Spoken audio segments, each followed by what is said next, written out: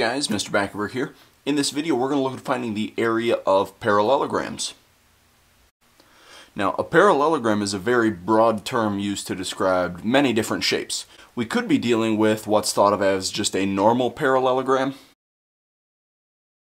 but there are also some other shapes that fit under that category of parallelogram, and that includes a rectangle. It also includes a square, and it includes a rhombus. So this formula that we're going to talk about will be helpful for all four of these shapes because they all fit under that broad category of parallelogram. So as we're looking at a parallelogram, kind of a general parallelogram, the way we think about it looks something like this. As far as finding its area, what we're going to do is we're going to find the base and the height of our parallelogram. And one of the big important pieces with this is that the base and the height have to be perpendicular to each other. But once we have those values, then our formula says that we just multiply them together. We're going to take the base times the height to find the area of any one of these shapes.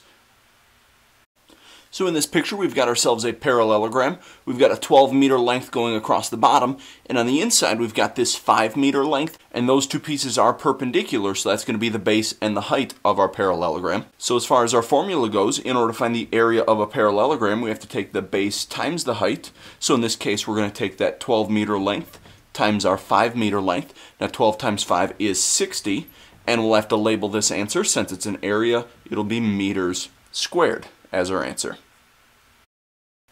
In this example, we've got a rectangle with a length of 10 centimeters across the bottom and 5 centimeters across the side. Since a rectangle is a special kind of parallelogram, the area formula is exactly the same. So we're going to take the base times the height. And remember, as far as the base and the height go, we're looking for two lengths that are perpendicular to each other. So we've got the 10 centimeter length and the 5 centimeter length, making this right angle in the corner. So that is our base and our height. And if we take 10 times 5, we get 50, and we have to put a label on here, so we're going to go centimeters squared. In this example, we've got a square with 4-inch lengths all the way around the outside. Again, the area formula for a square is taking the base times the height, so we're looking for two lengths that make right angles.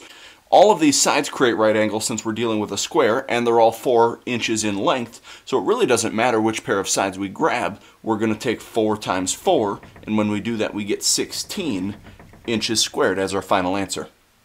That's going to be it for this video. Thanks for watching.